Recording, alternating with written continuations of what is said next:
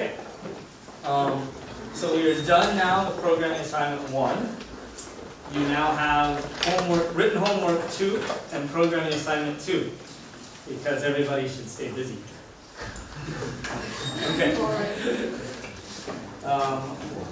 So on programming, on both of these, it is perfectly okay to ask questions to me or to Young. If the question is about actual ideas from the course, like I need to understand pipelining, or I need to understand multicolor, it's easy if you ask it on the website, because I can write a much longer answer. If it's about the actual homework, like I do not understand question 5, WeChat is a good place to ask that question. But if you want me to give a long actual answer, then writing it somewhere else is a little easier. Okay, so yesterday we were in here for a very long time, and you have plenty of things to go do. So today I will try and be more brief. Okay, so let's get started. So on Monday we talked about scheduling. We talked a lot about how to organize computations so that all of the processors are always doing about the same amount of work. And when I talked about CUDA, we also talked about scheduling. I talked a lot about how a CUDA thread runs on CUDA cores. So today, I want to not talk about making sure that every processor does the same amount of work. I want to talk about optimizing programs to reduce the amount of communication between those processors. So if we go back to the demos on the first day, most of our problems were it was very long to communicate between two students.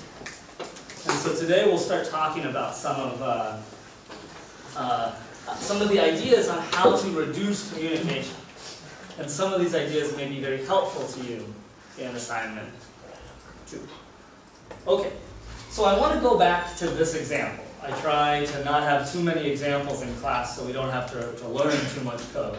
But if you can remember from Monday, on Monday we talked about this example, and it was a parallel program on a matrix, on a grid.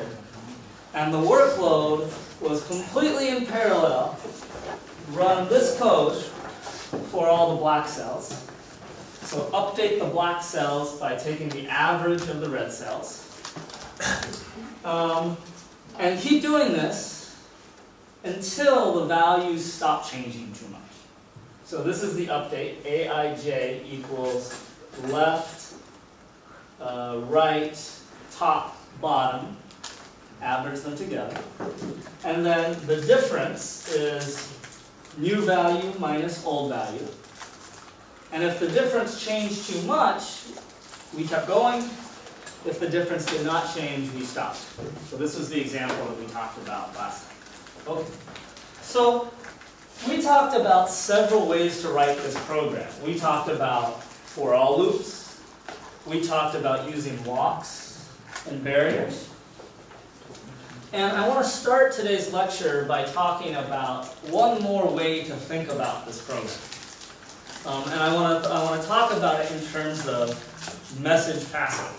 So before, all of our processors read the same variables and wrote to the same variables. We had one memory, many processors. All processors read and write to the same variables. And we use locks, we use barriers to keep everything okay. Now today, I want you to think about, or right now, I want you to think about a new computer that does not have multiple processors in one memory. For example, think about a cluster of computers. So the lab that you run your assignments on is a cluster of, I think, 16 computers. And they are connected via network, via Ethernet. But if one of the processors, one of the computers, wants to access memory in another computer, it cannot just say, load this value, this address in another computer. We have to send a message. It might be HTTP, it could be like over the internet. send a message to the other computer, and it will respond with the data. For example, if I go to a website, if I go to Baidu, I do not ask, my laptop doesn't say, Baidu, I want to load address 45 at Baidu. It says that I want this particular piece of data, please send it to me. So I send the web server a message, the web server sends me back the answer in a message. So I want you to think about now as I have a new parallel computer, which is formed of multiple computers connected via Ethernet. And now when one computer wants data, it will send its variable x to computer 2, and it might give the message a name, an ID. And if computer 2, thread 2 running on computer 2 wants to receive that data, it says, I expect to receive some data. I'm going to put it in my own variable y. I want to receive it from processor 1, and I'm expecting the message to have this ID. So notice that now we have two address spaces. This computer has its own memory. That computer has its own memory. The variable x is a variable over here. The variable y is a variable over there.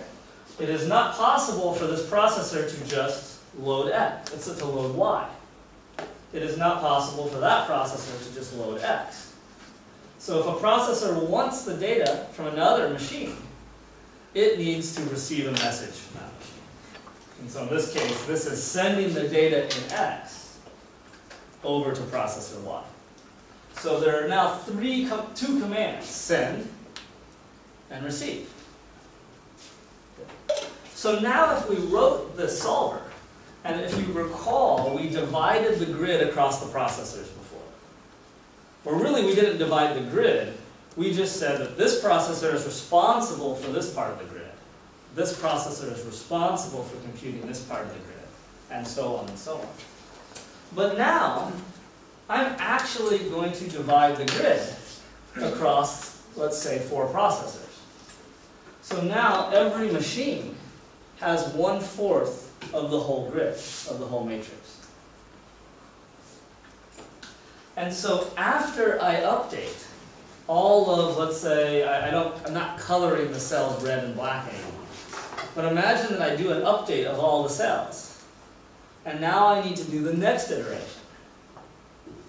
How is thread 2 going to know what the latest values owned by thread 3 are?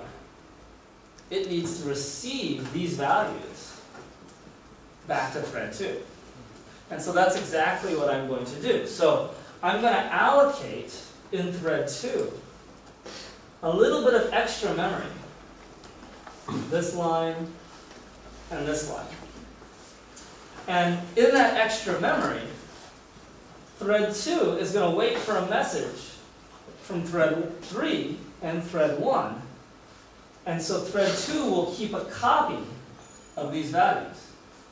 Because remember, to compute this value here, thread 2 needs this value, this value, this value, and this value. So we need to copy this value over here. So I'm going to send a message that contains this whole row of the grid to thread 2. And I'm going to send a message from this whole row of the grid to thread 1. So you can kind of see that right here is, imagine that there's one thread on every processor. Every thread has an ID, so I know if I'm 1, 2, or 3. And the thread will receive data into its grid 0, 0. So if this is one big matrix of size n divided by 4 plus 2, then 0, 0 is this data. And n over 4, or rows per thread, is plus 1, is this data. So notice that the allocation per processor is n over 2, the whole width, plus rows per thread, which would be n over 2 divided by 4, plus 2. Extra row on top, extra row on bottom. And notice that, oh sorry, I don't show it there. So we will read into the first row, or receive a message and put the data in the first row. And we receive a message and put the data in the last row. And now thread 2 can do the computation to update all of the black dots. So now I'm going to show you the code, and you're going to see there's a lot more code. So if this was the easiest way to express the program, now I'm going to express it as messages, and it'll look a little bit like this. So now it's getting a little bit more complex. So let's slowly go through this. So remember, every thread has its own copy of the array, and whenever it needs updated values, it sends messages to next door threads and receive messages from next door threads. Okay. So first of all, rows per thread is n over get number threads, n over 4. And then I allocate an array that's rows per thread plus 2 times n. So this is while not done. Let's think through what this is doing. So if thread ID is not 0, if it's not the first row or the first thread, we will send our first row to the processor above us. And we will send our last row to the processor below us. Now why is this 1, 0? It's 1, 0 because in my array, this row 1, not row 0, is the first row that I am supposed to process. Because remember, row 0 is going to be the data that comes from the processor above me. And then, of course, I will receive, if I'm not the first thread, I'm going to receive the row from the processor above me. And then I'm going to receive a row from the processor below me. And when I get a row from above, I put it in row 0. If I get a row from below, I put it in rows per thread plus 1. Make sense? Okay. Then we do work. Then we actually do the computation. And notice that I'm iterating from I equals 1, not 0, to rows per thread plus 1. So I'm skipping the first row, because that's data I received. And I'm only processing the rows that I'm responsible for, that this thread is responsible for. Okay, very good. So now, take a look at this code down here. And take a moment with your partners to discuss what in the world is happening here. Because remember, before, this was the code to check, are we done? Should we stop iterating? No more while loops. Talk for a second to figure out how this works. So a bunch of messages get sent here. Okay? So I'll give you 1 minute to think a little bit about the code.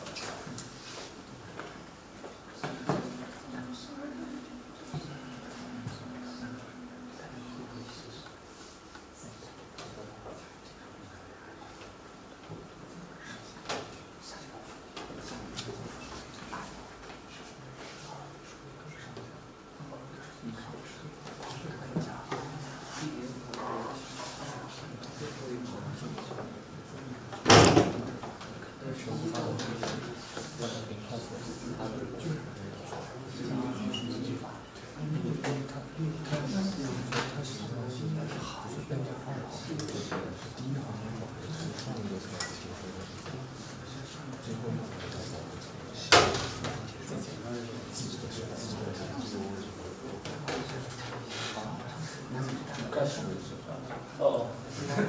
What happened? Is it wrong?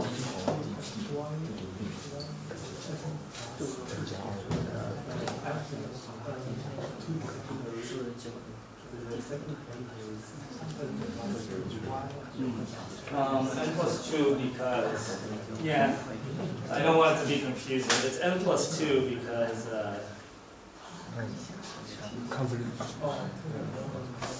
we only update these elements. It's not important.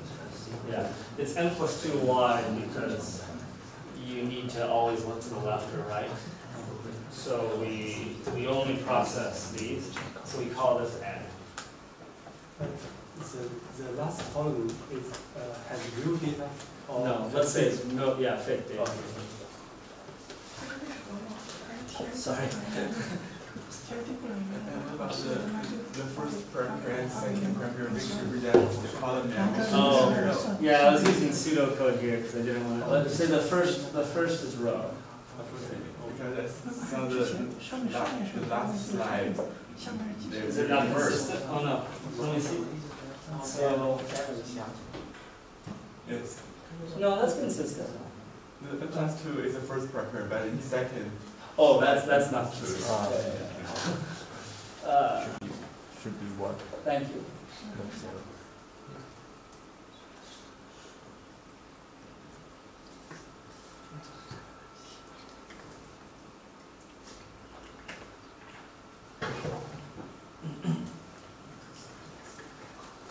Yeah. Let's prepare to, is that consistent with best allocate let's prepare to, yeah. Sorry. Okay.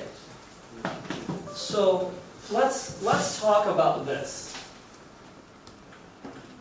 How do we send messages so that all threads know when the program is done? So what is this? Let's start here. If thread ID is not 0, okay.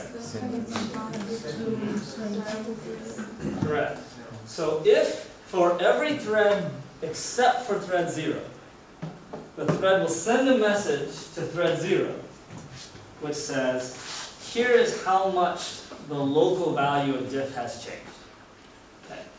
Where does thread 0 receive all those messages? Where in the code? So if all of these processors send to thread 0, where does thread 0 receive the messages? Right here. So if this is thread 0, for all processors, for all other threads except for 0, start at 1, receive that message and add it up. So now we have the final answer. So if we are done, thread 0 is the only thread that knows we are done at this point. And so what does thread 0 do? It sends a message back to all the other processors saying, I have computed that we should all stop. Or I've computed that we should all continue. And where does where do all the other processors receive that message? Right here. Exactly. So I've basically implemented a barrier. I said, when every thread gets to this point, tell thread 0.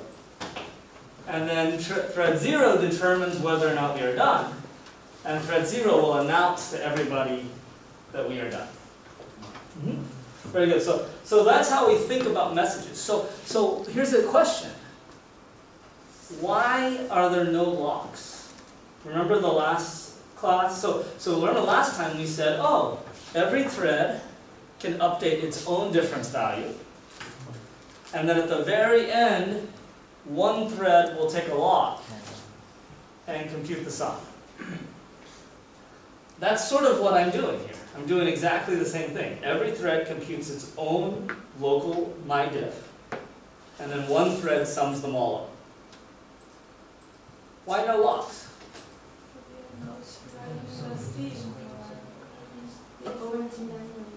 Correct. Exactly. So why do we have locks? We have locks, or in the example from the last class, we have a lock to prevent two threads from modifying the same variable at the same time.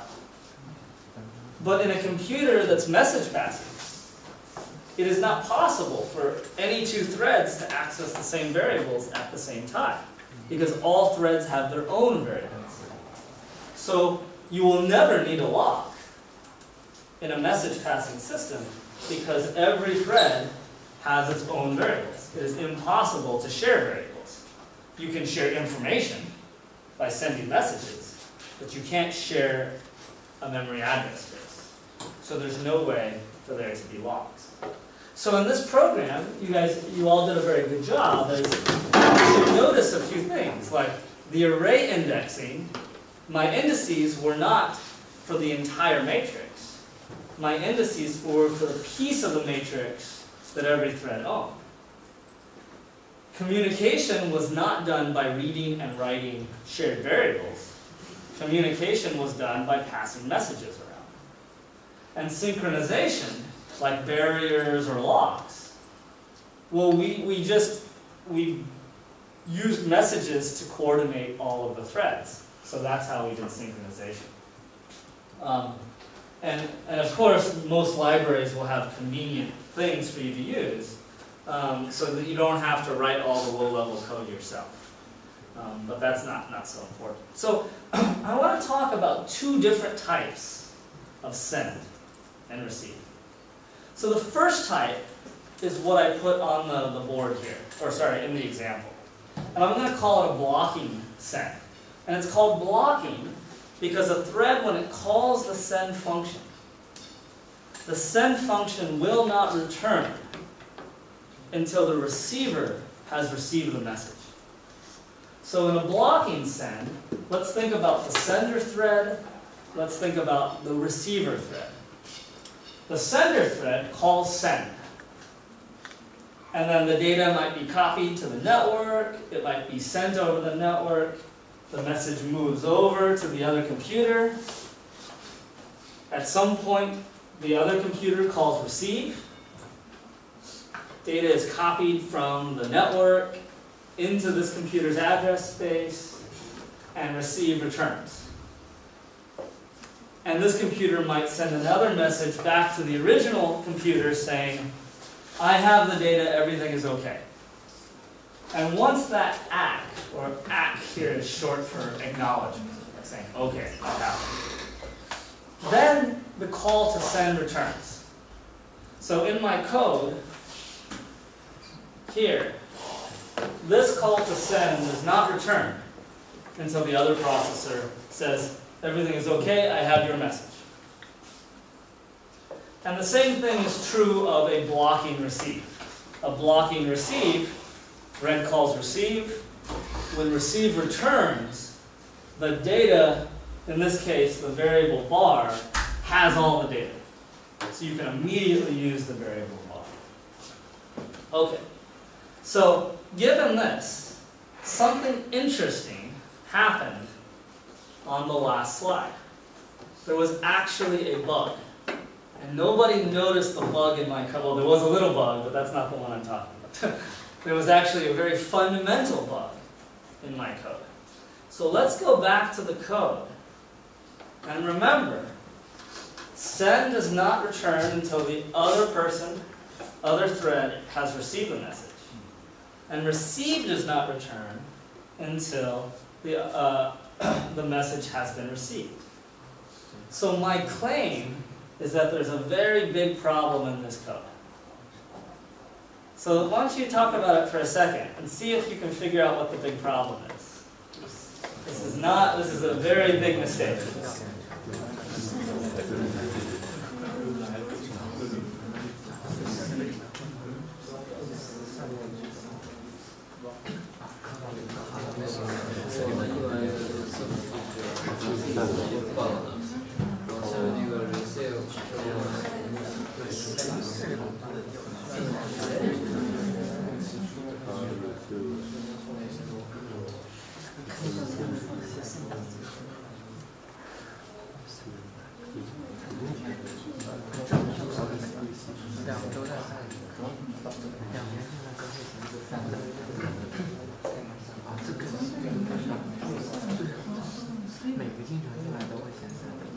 Okay. Does anybody see a problem? No problem. Okay. So let's try something. Imagine that all of you are processors. Okay? And we are going to act out this code. So look what this code does. The first thing that happens is that we will send data to the processor above them on my picture. And let's say that the processor above me is in front of you in this class. Okay? So let's go ahead and act out this code. So everybody needs to look in front of them and tell the person in front of them, hello. So send them a message. But you cannot send your second message until the person turns around and looks at you and says, okay, hello. But remember, you cannot turn around until the other person turns around and looks at you and says, okay, I got your message. So try it out and see what happens. So everybody lean forward. Okay, so what is wrong with this code? So when does the first send return? Does it ever return? No, right? Because this send does not complete, does not return until the receiver calls receive. But the receiver cannot call receive because it is waiting for someone else to send, or for someone else to receive the message it is sending. So this is a situation where this program calls send and just stops. So how can we fix this problem? There's actually a very, very simple fix. Yeah? The even row first receive, the old row first send. Exactly. So if you are an even thread, I want you to send. Lean forward, tell your neighbor hi. If you are an odd thread, you need to receive first, and then you will send. And so we will get in a situation that looks more like this. So if you're even, you send first, and then you receive. If you are odd, you receive first, and then send. And so then I will have matched all of you up. And there will be no deadlock. So we would have called this original program here, with the big mistake in it, it will deadlock. Because everybody will just turn and say, and that's it. Nothing else will happen. Okay. Now, there's another type of send that I will call an asynchronous send, or a non-blocking send. And a non-blocking send will say, when I call send, when a thread calls send, it returns immediately. So I can say, send someone a message, and then I can just go start continuing my program.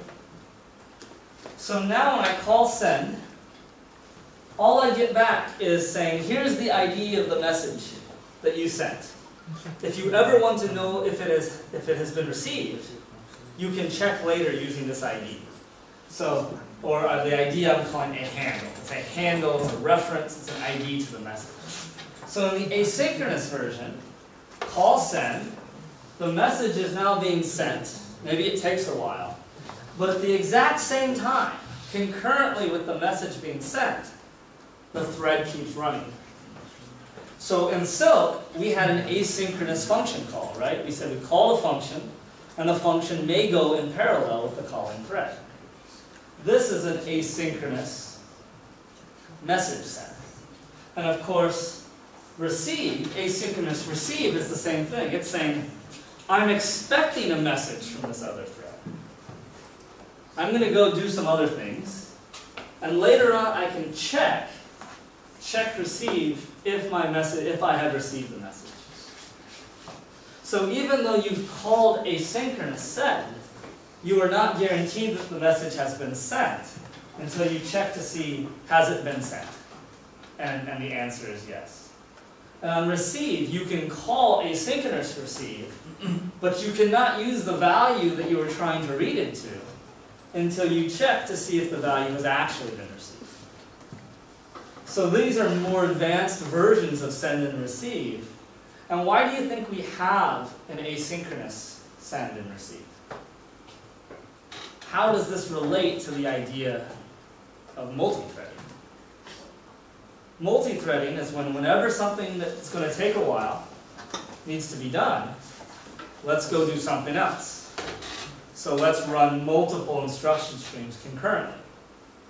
This is the same thing, except what we are doing concurrently is we are running a thread concurrently with sending a message. Okay, so are there any questions about message passing? Message passing makes it really clear that communication is expensive. Because I can say we will send a message and we will wait for the message to get there. Okay, so now I want to talk about one more idea. I want to talk about traffic. So let's say, so one example is I have noticed in walking around campus that everyone likes to visit Tsinghua. There are a lot of tourists on campus. So Yang and I entered through the gate yesterday and we showed our keys and we got right in. But there were many tourists that could not get in. So let's assume that many people want to come here and they want to visit Tsinghua. So everybody gets in their cars. Very nice cars. They're from Shanghai. And they get in their cars. And let's say that people want to drive from Shanghai to Beijing. And so this takes, it's about 1,200 kilometers between Shanghai and Beijing. And I think I have that right. And let's just say that the car will drive at 100 kilometers per hour. Okay? So, first question here, this is a review. What is the latency of the operation from driving from Shanghai to Beijing? It's 12 hours. That's the latency. Okay, good. Now here's a question of, let's say we will be very inefficient, but these are expensive cars, so we don't want any accidents. So we only allow one car on the road at a time. So one car drives to Beijing, and then when that car gets to Tsinghua, another car can leave and also drive on the road. So you were correct when you said the latency was 12 hours. What is the throughput in this case?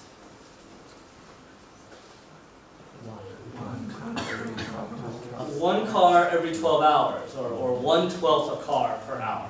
That's how many cars per hour. Correct. So the latency, 12 hours. The throughput, given my very inefficient driving rules, is one car every 12 hours. So let's say I wanted to increase the throughput. So one way to increase the throughput is I have a Lamborghini. So I can drive much faster than 100 kilometers per hour. Let's say I can drive 200 kilometers per hour. Okay. So the throughput is now one car or one person every 6 hours. Right? So it's 1/6 cars per hour.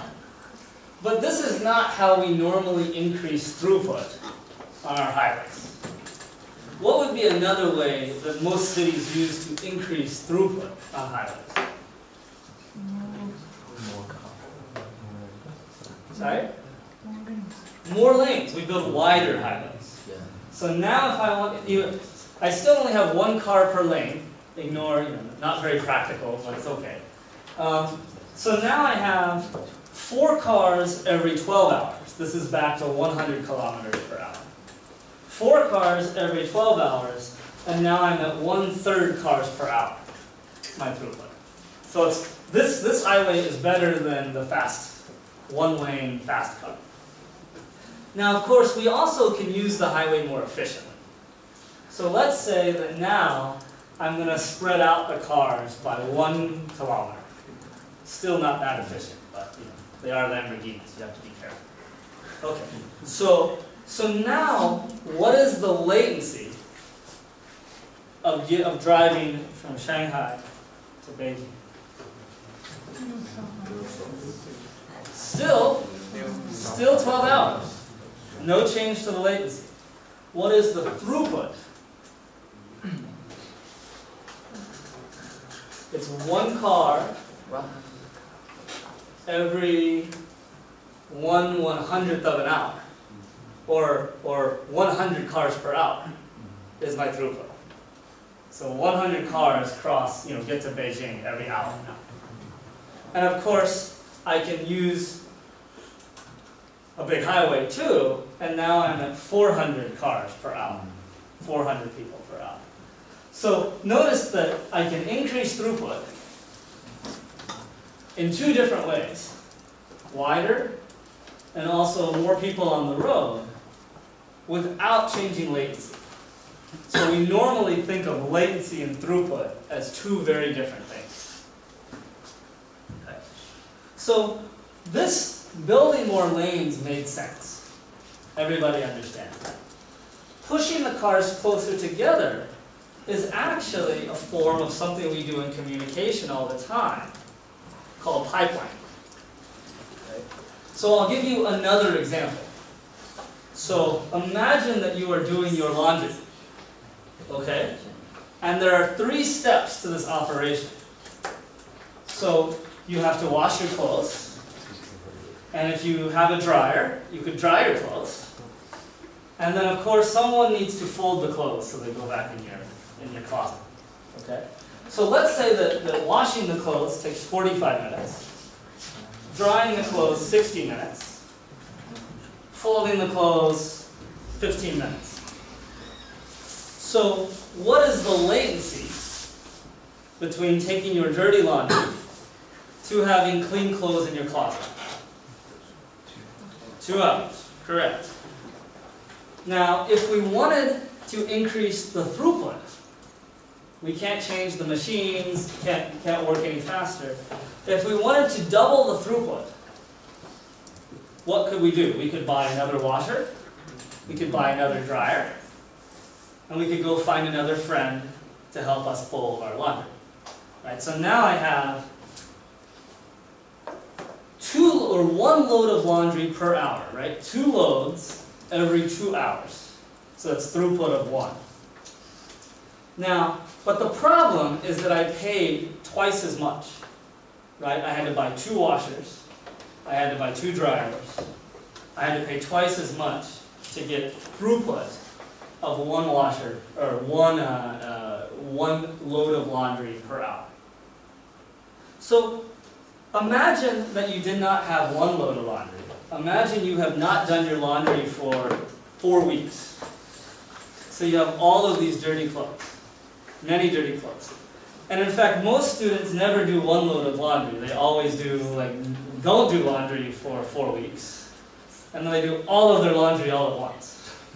Okay? So imagine that the goal is not to process 1 load of laundry, but many, all at the same time. Okay. So let's think about this. And now I'm going to draw this out where time is this direction. And so the first load of laundry, notice it takes, and every tick is 15 minutes. So the first load of washing your clothes, 45 minutes. 1, 2, 3. Correct. Yeah. Drying, 1, 2, 3, 4. 1 hour. Folding, 15 minutes. So the first load of laundry takes 1 hour. Or sorry, 2 hours. 2 hours. Now the second load of laundry, would you start the second load of laundry right here? No, nobody would do that. As soon as the washer was done, you would put your clothes in the washer. So you would start the second load of laundry right here. And so on and so on. So if we continue this, what is the latency of doing 1 load of laundry? The latency. The time from the start to the end. 2 hours. What about down here? Still 2 hours.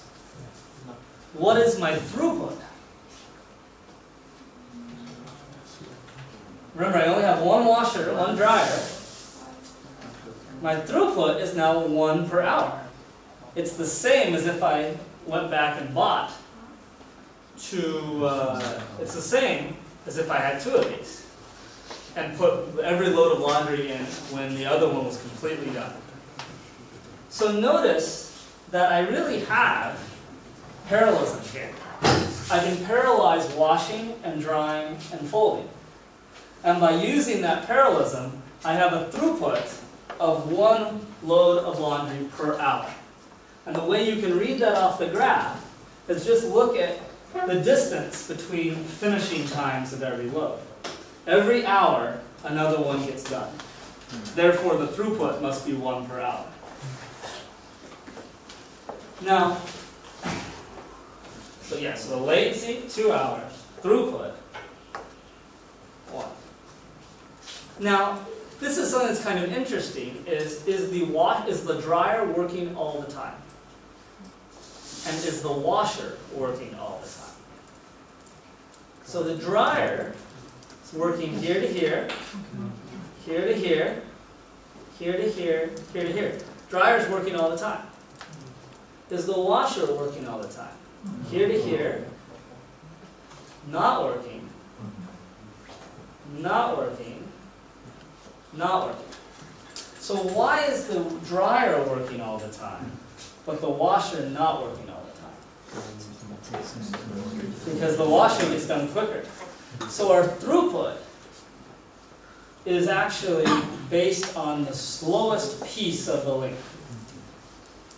Right. So in this case, it's the dryer.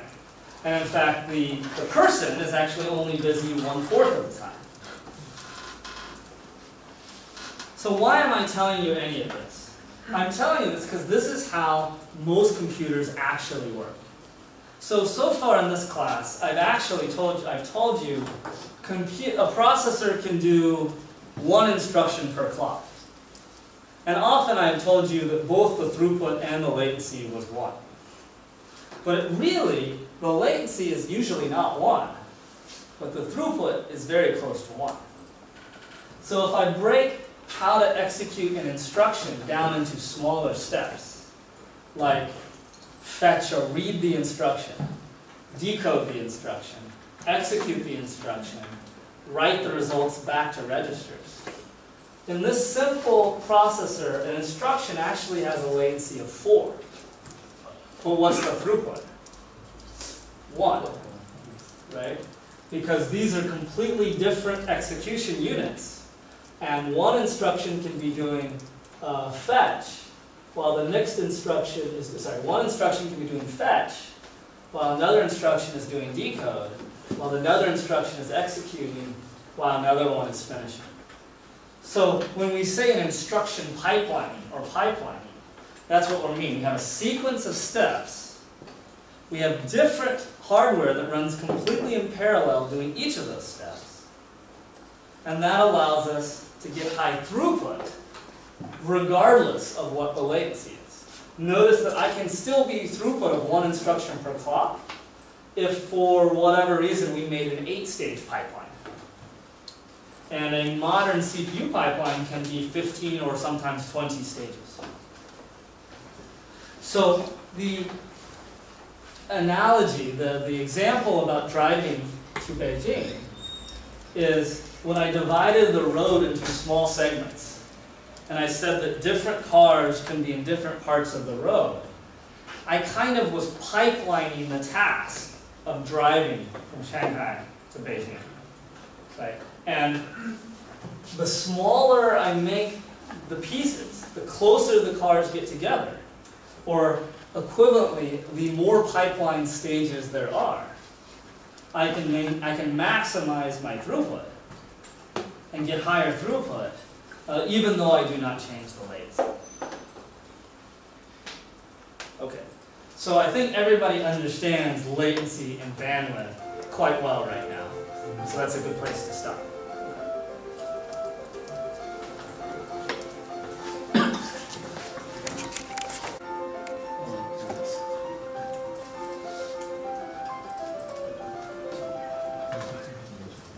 Okay. All right. So why am I telling you all this? So the theme of this lecture was about fast communication. So now let's start going back to messages. So imagine that we had a link between two processors, a network.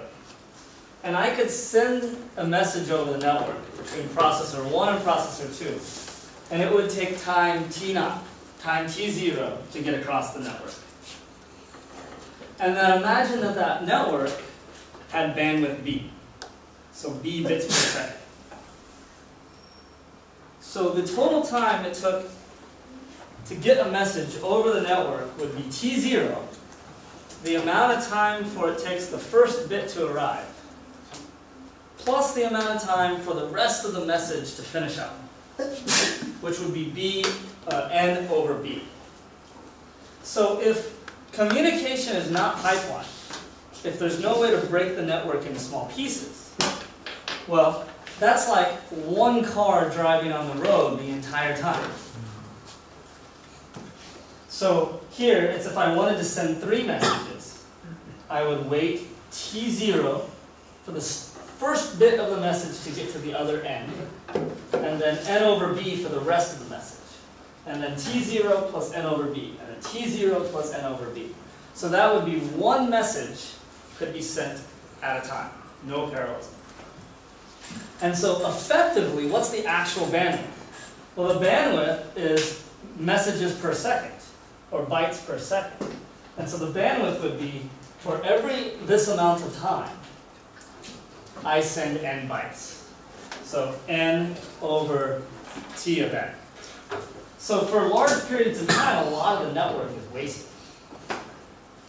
So now let's think about breaking the network into 2 pieces.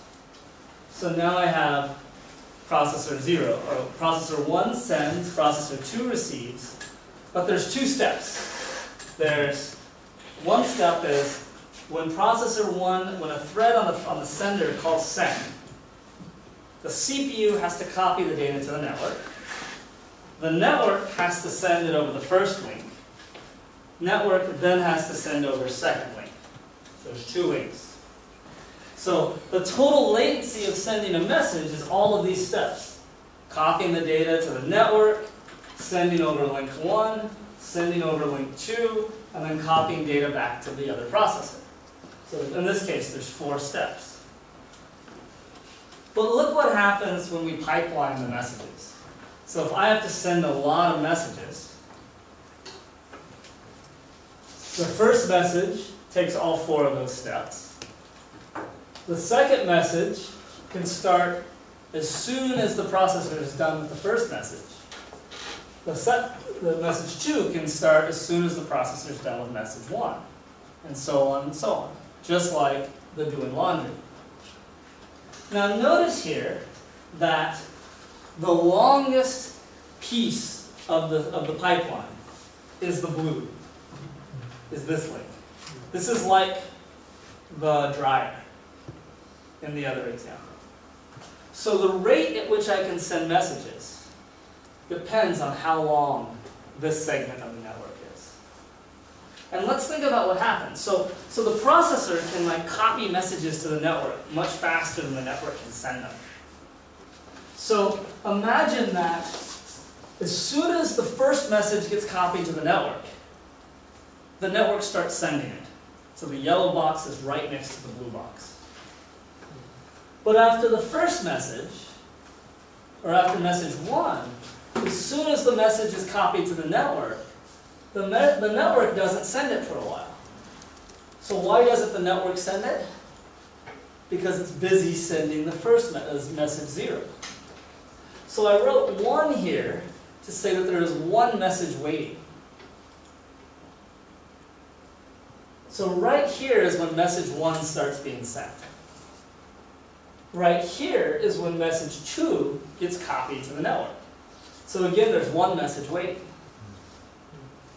Right here is when message 3 gets copied to the network. Now there are 2 messages waiting. And so now it's down to 1 message is waiting again, 2 messages waiting, and so on and so on. So if we had a big buffer between the CPU and the network, that buffer would just get more full and more full and more full. So notice what happens right here. So the processor is completely busy. It's always working. Back, back, back, back. But then all of a sudden the processor stops. And the processor stops because I said here that assume the network buffer can hold at most 2 messages. So the processor is very quickly copying messages to the network. The network is slowly sending messages to the other computer. And at some point, this buffer fills up to be 2. And so when this buffer fills, the CPU has to stop. When the buffer drains to 1, the CPU starts again. When the buffer fills to 2, the CPU stops. When the buffer drains, the CPU starts again. So that's why it doesn't matter how fast the orange or the gray bars are. They will always have to stop and wait for the blue bars. But also notice that the performance, the speed of this, depends on 1 over this amount of time. That is the throughput, not 1 over that amount of time, because everything is going in parallel. So even though I'm talking about messages being sent between computers, it's very possible that messages in any modern computer are not sent between 2 completely different computers, but they could actually be sent between processors on the same chip. Or they could be sent between memory and the cache. So whenever I say communication, I just want you to think about moving data. It doesn't need to be messages between 2 completely different computers or one website to the other. It's any type of communication. Memory to caches, caches to cores, L1 cache to L2 cache. Any type of communication can be pipelined. So how many people in the class, if I say a cache, who knows what a cache is? You kind of know what it is. What is the, and so let's still go over a small review. Let's go over a very small review. So imagine that I had my grid from the grid solver workload. And let's just say for now the grid is 8 by 8. Ignore n, just specifically 8 by 8. And imagine I had a cache. And a cache has room for 32 bytes. Very, very small cache.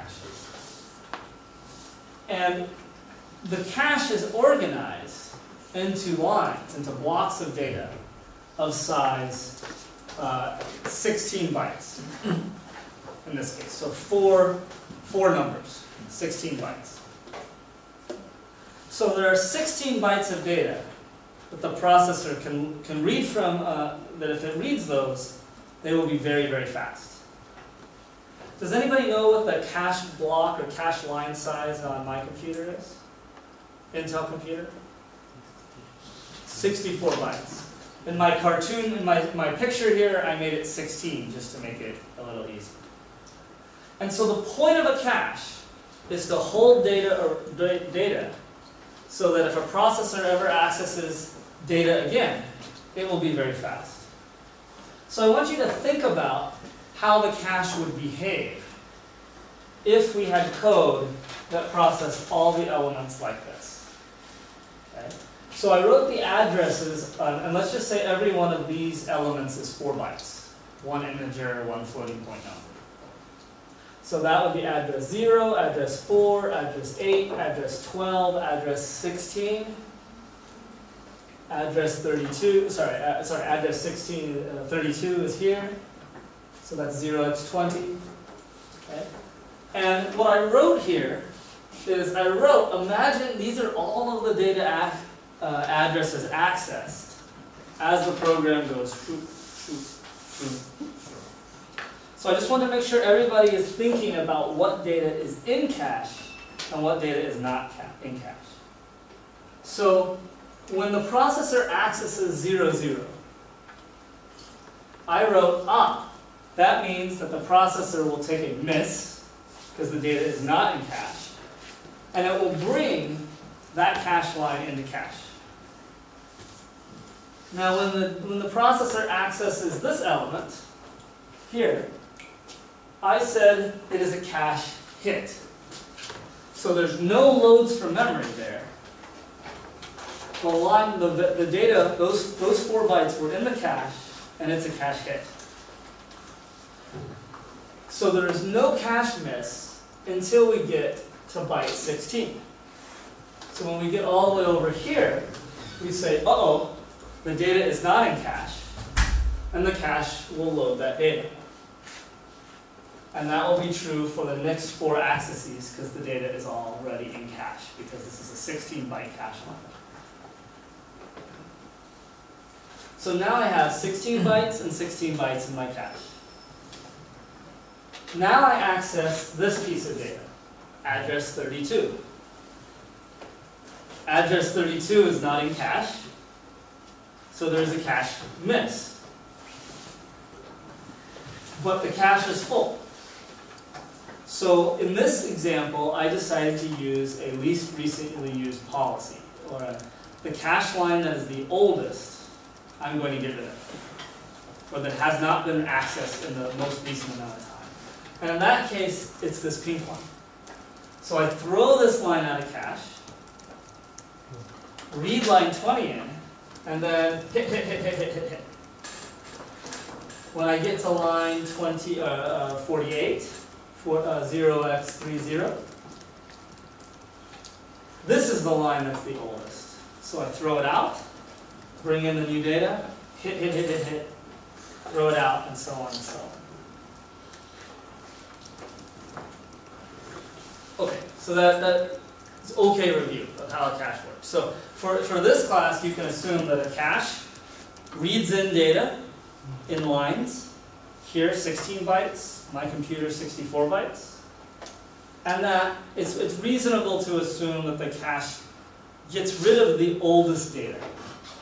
Every time it needs more room to bring in more data, it will get rid of the oldest data to make it fit. And so you'll get a pattern that looks like this. So these are the 32 bytes that are in cache. Okay, so now I'm going to skip this slide. Yeah, I'm going to skip this slide for a second. And I want to talk about this. Here. So now let's go think about the grid solver application. So imagine that a thread is trying to update this value.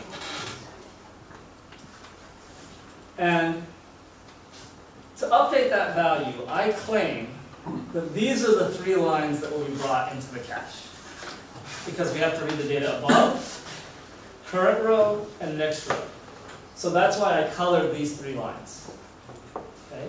And now let's assume that I changed my cache a little bit, and it's now, there's 6 lines in the cache. So my previous diagram, there were only two cache lines that fit in the cache. Now let's say there are 6. So the cache is 24 times 4, 96 bytes. So let's say we iterate in this direction. So we go here. And by the time I get to the end, notice that this data is no longer in cache. Because this data and this data is in cache. So there's 1, 2, 3, 4, 5, 6 lines. The cache is full. And to make room for these, this data had to leave the cache. So what happens when I want to update this value? Will there be any cache misses? Yes, there will be cache misses, right? So I get to here, and now, even though I want to process this data, even though it used to be in cache, it is no longer in cache because it's been kicked out by the data over here. So this program, for every single time it loads a new value, it will load 3 cache lines. It will hit, and then load 3 more cache lines. Hit. So this program loads 3 cache lines for every 4 elements that it processes. So this is an example of, we don't really need to reload this data because we already actually loaded it into the processor. So the fact that we have to load it again is sort of because of how the computer works. It's not fundamental to the algorithm. So that's why I wanted to go back here really quickly, is I want to distinguish between communication that's absolutely necessary and communication that is not absolutely necessary, but is occurs because of how computers work. So absolutely necessary communication, I will use the word inherent. It is inherent to the algorithm. There's no way to avoid it. Artifactual communication is a communication that is an artifact of how caches or networks behave. So if we had better computers or we were smarter with how we wrote our code, we might be able to avoid this part of it. So for example, some communication absolutely has to happen. So like in the grid solver, these elements have to be sent to this processor. Otherwise, we could not perform the algorithm. This processor needs this information. And so one way to think about how efficient your program is, because remember, we can pipeline everything. We want our program to always be doing math instructions. We never want the CPU to stop. So a nice way to think about how efficient a program is to think about the ratio of the amount of communication it does to the amount of compute it performs. And I'm sorry I'm bouncing back, but let me give you an example of why that ratio is important. Here, this is the CPU doing work. And the CPU has to stop doing work because it is waiting for communication. If the yellow box was longer than the blue box, then the CPU would always be doing work. Always be doing useful work. So it's the ratio, it's the relative cost of blue to yellow tells me how efficient my CPU is. And remember, we want CPUs to be working all the time. So one way, okay, so this idea of communication to computation ratio is usually a very good metric for how efficient your program will do. And so communication to computation ratio is bytes transferred divided by work done. Or if you may be interested in flipping it over and doing work done divided by bytes transferred, because then bigger is better. And a lot of people refer to this as arithmetic intensity. So a very intense application does a lot of math and very little communication. And how you write your code can very much change this number. Like for example, if I divided the work across the processors this way, well, what is the communication to computation ratio? Here. Like what would it be? It would be elements computed per processor, n squared over p. Elements communicated per processor, 2n. So n squared over p divided by 2n is about O of n over p, about O of n. So this is work done per unit communicated. But what happens if I interleave things? If I interleave things, the ratio is not so good, right? If I interleave things, the elements computed over the elements communicated is actually 1/2. For every row of data that I compute, I need to receive this row of data and this row of data.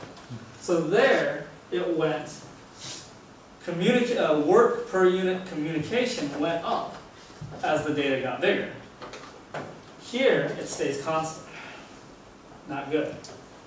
Can anybody think of a way to do better than this? There's a way to divide work to processors that gives me an even better ratio than n over p. Here's a hint. This ratio is the area of this region compared to sort of the perimeter of that region. And if I wanted to maximize area versus perimeter, what shape would I choose?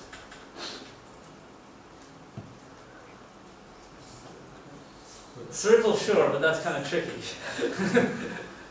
I might go with squares. So instead of split the program up into big rows, why don't I split it up into the processors by blocks? So let's figure out what it is now. So, okay, so there's n squared elements, there's p processors. So elements per processor is still n squared over p. Nothing changed. But what about the elements communicated? Well, that is sort of 4 times the length of a side. Well, what's the length of a side? The length of a side is n over square root p. Because if there's p processors, so there's 9, there's 3 blocks. There's square root p blocks in any direction. So n squared over p divided by n over root p is now n over root p. So here, n over root p, before it was n over p. So as the processors get larger, as I get more processors, I get a lot more communication. But the amount of communication goes up more slowly. It goes up as root p with this scheme, and goes up as p with this scheme. So this would be a much more clever way to divide the work to processors if I had a bunch of processors. Okay. So here's another example. I just told you that if I iterate over the rows this way, when I come back to here, the data is not in cache. I have to load it from memory again. Can you think of a way to change this program to make it more efficient? To reduce the amount of data I load from memory. So if I go all the way to the end of the row, by the time I come back, the data is not in cache. Is there a way I can be a little smarter?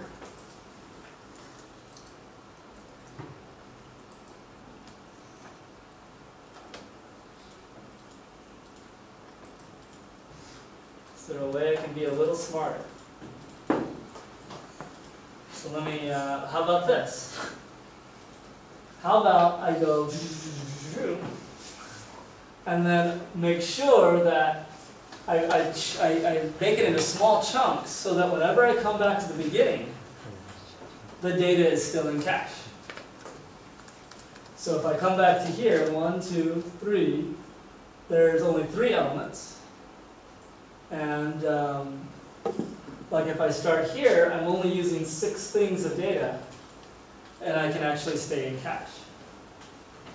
So you'll see a lot of examples of chunking things together, iterating in blocks, so that if data is sitting here in cache, when I come back down, it's still there. Or when data is sitting in cache here, when I come back down, it's still there.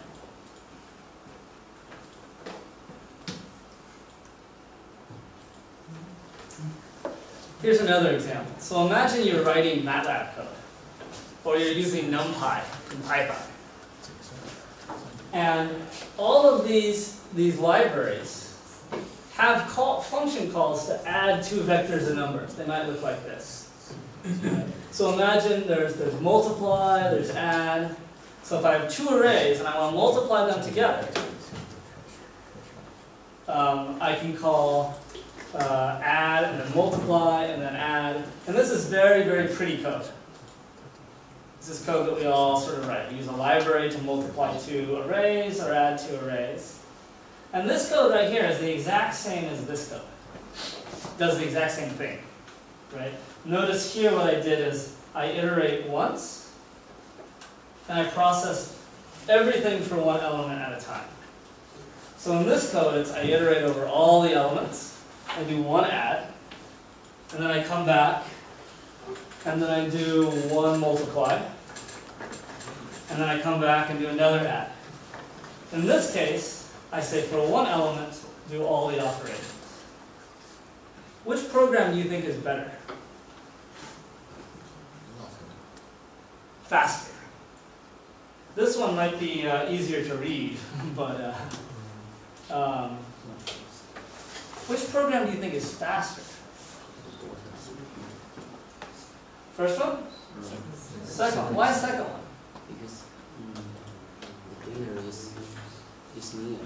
Sorry? Because the data is near. It's near. So let's think about it more rigorously. So we know about being bandwidth bound. You know about this from program 5. You know that if you are bandwidth bound, you cannot make your program much faster. You figured that out last night. This program is very bandwidth bound. This is very much like program 5 on homework, right? So this operation does 2 loads and 1 store. Same thing for multiply, 2 loads, 1 store. So for every math operation, it does 3 memory operations. So overall, this program has an work done per unit data communicated of 1/3. This program does 4 loads, 1, 2, 3, 4, 1 store. So it does 5 memory operations, but does 3 math operations. 1, 2, 3. So the ratio is 3/5. So we went from 33% to 60%. Almost twice, doing the same math, almost half fewer memory operations. So if this was bandwidth bound, this program should run about 2 times faster. And that's a big deal. And that's a very big deal. I will skip these ones.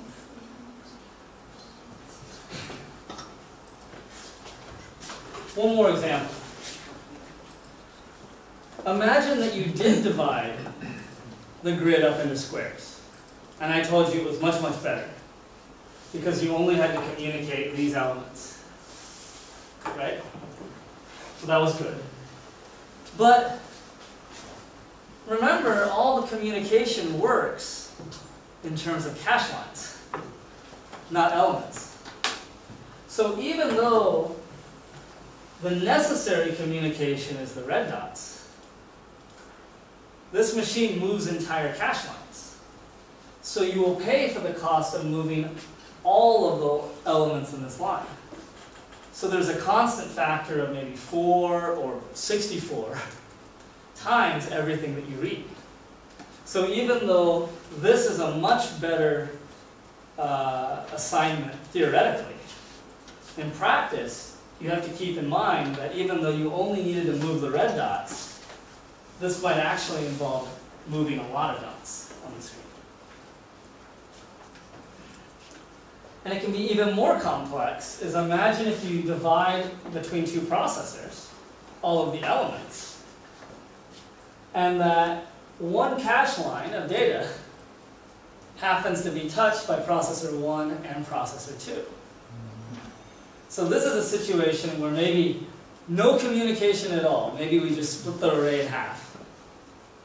But for some reason now we have one cache line that gets written by both of the processors. So these are all examples of where things can go.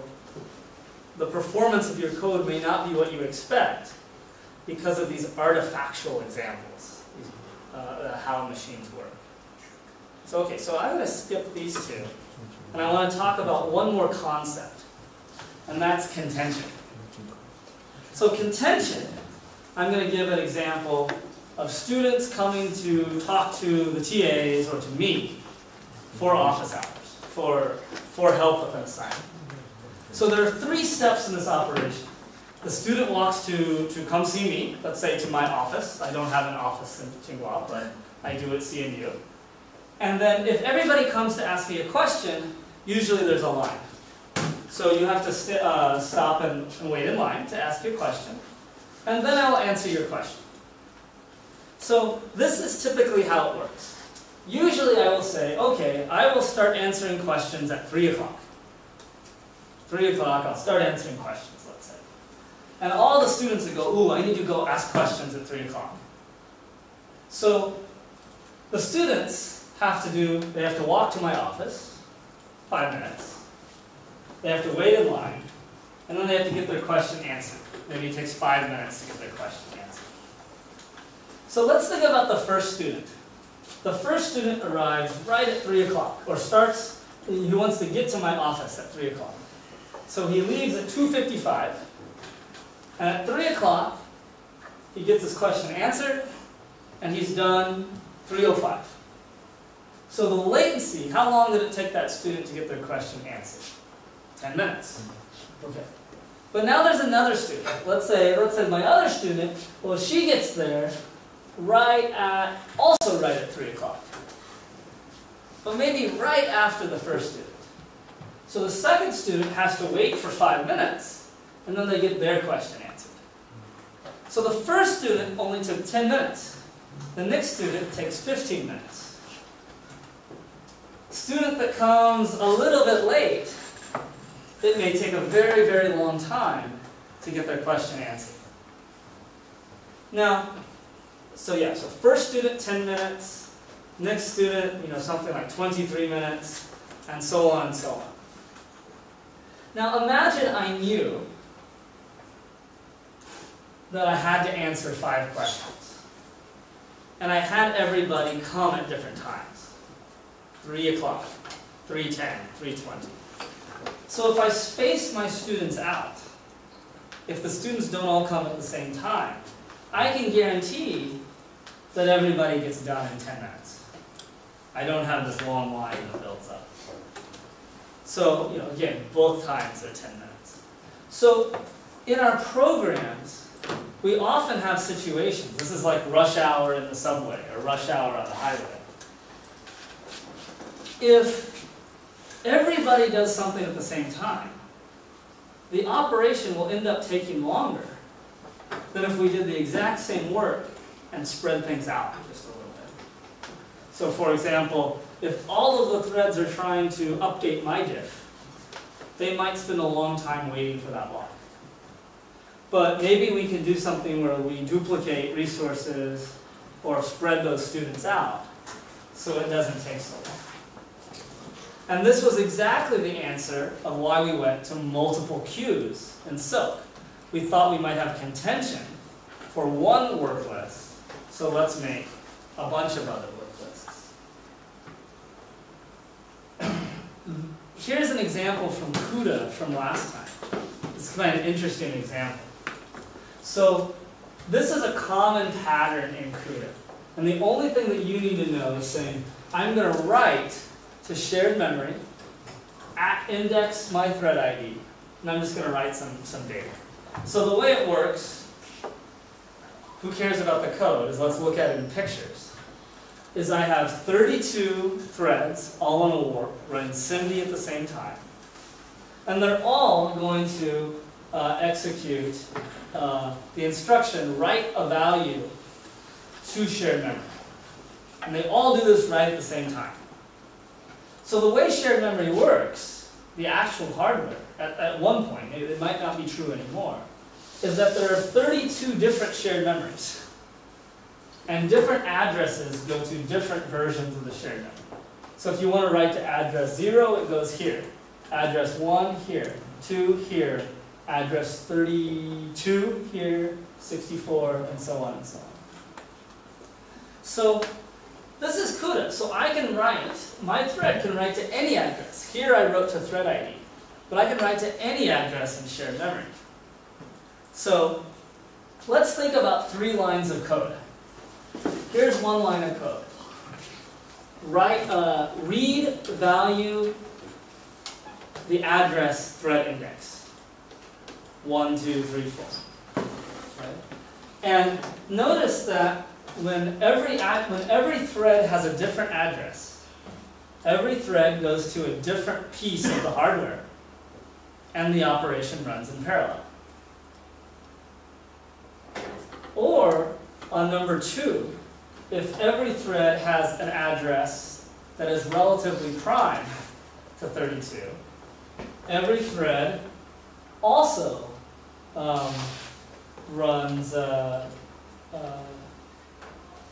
reads different values. So address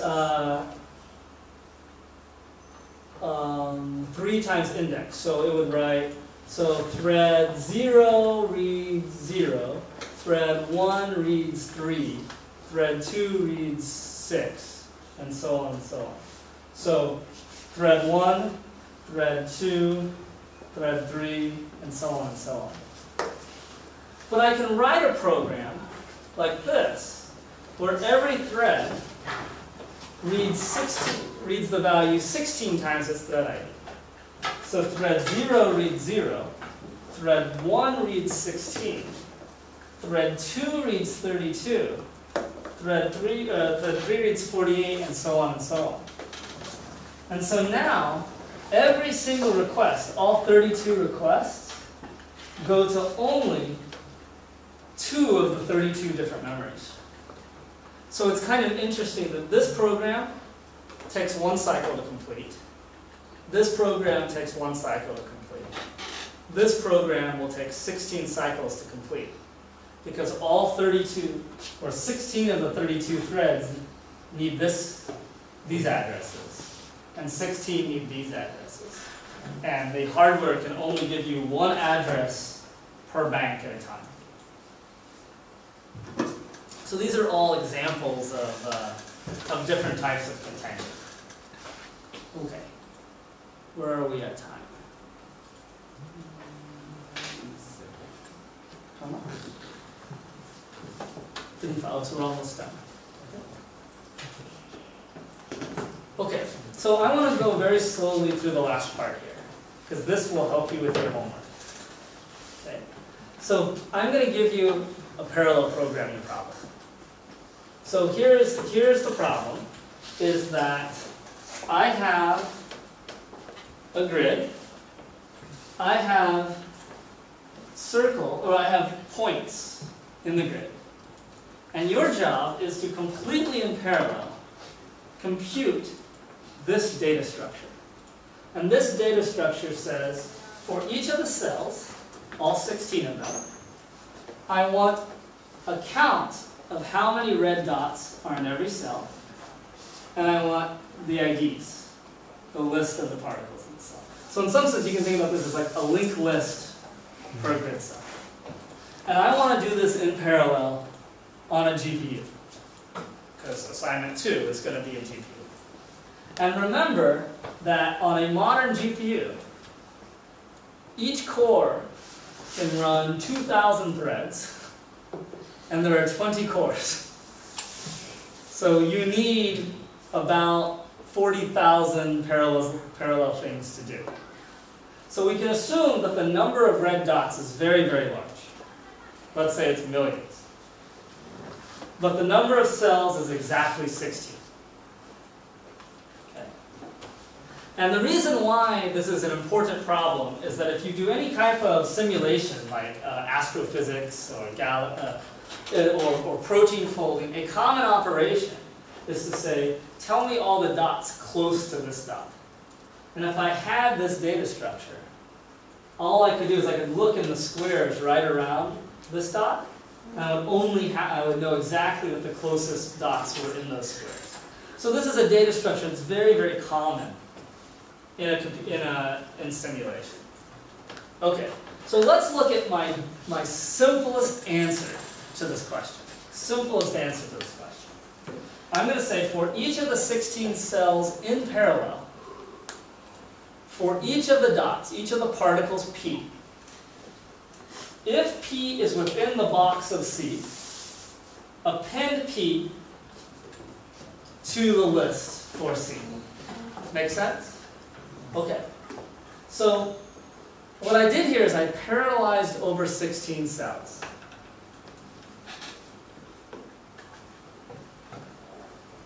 I guess the simplest solution, if this was a sequential program, if this wasn't a parallel program, I would have done this.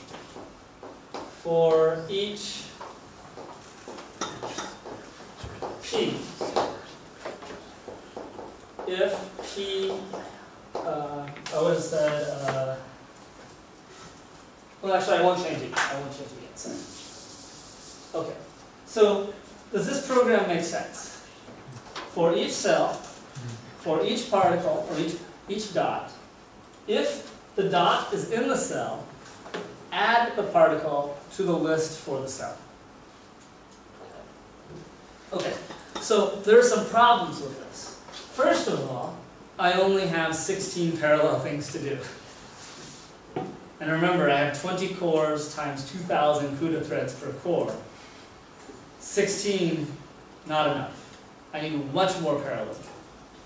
And then the other problem is that if this was a sequential algorithm, I probably would have just said, for each of the million particles P, compute what cells it overlaps, and add directly to those cells. Yet this problem says, for every cell, iterate over all of the particles. So the cost is P times C, and I got parallel speed up C. So I took a problem that was O of P, I made it P times C, and then I made it C times faster, which wasn't very useful. So maybe I changed the program. I'm going to change the program is for each particle P, millions of them, completely in parallel, compute the cell containing P, which we want to know, lock the list of cells, add P to that list, and then unlock. This is correct program. O of P work, tons of parallelism, millions of parallel things to do. But what is what is not good about this? I'm taking this lock on every single element. And remember, I have thousands of CUDA threads now.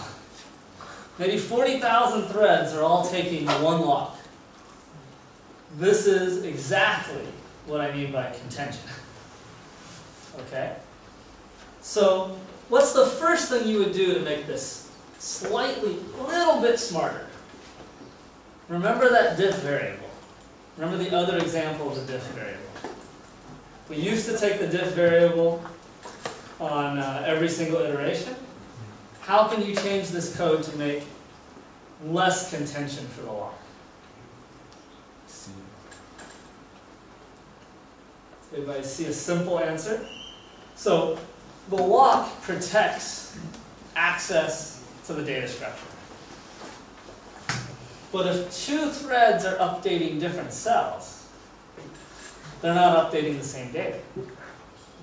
So I should be able to change this code so I have 16 locks. Exactly. So now I'm going to make 16 locks, and I'm going to make a lock per list. Now I have 16 times less contention. 16 times less contention. But maybe this is still too much. I'm still taking a lock every single iteration of the loop. So what's another thing I can try? I'm going to jump to I'm going to give you one answer because I want you to try and think about a harder one. I'm going to do exactly what we did for the diff variable. For every single one of my threads, I'm going to make a copy of the whole data structure. And every thread is going to doesn't need any locks at all, it just updates its own list. And then at the very end, I will combine all of those data structures together into one data structure. No locks. You know, this could be a little bit of a problem because now I have 10,000 copies of this data structure, and I have to combine them. And what I want you to look at, because it will be very helpful for your homework, is yesterday Yan talked about select and prefix sum. And there's a way to do this with select and prefix sum, and no locks at all, and no duplication of data. And so I encourage you to review this slide because it will be very helpful for your written homework, and it will be very helpful for your actual programming assignment. So this is a data parallel solution that uses no logs and has thousands of elements of parallel. So I'll stop there. I'll see everybody on Monday. Okay? All right. Have a good weekend. Have a good weekend.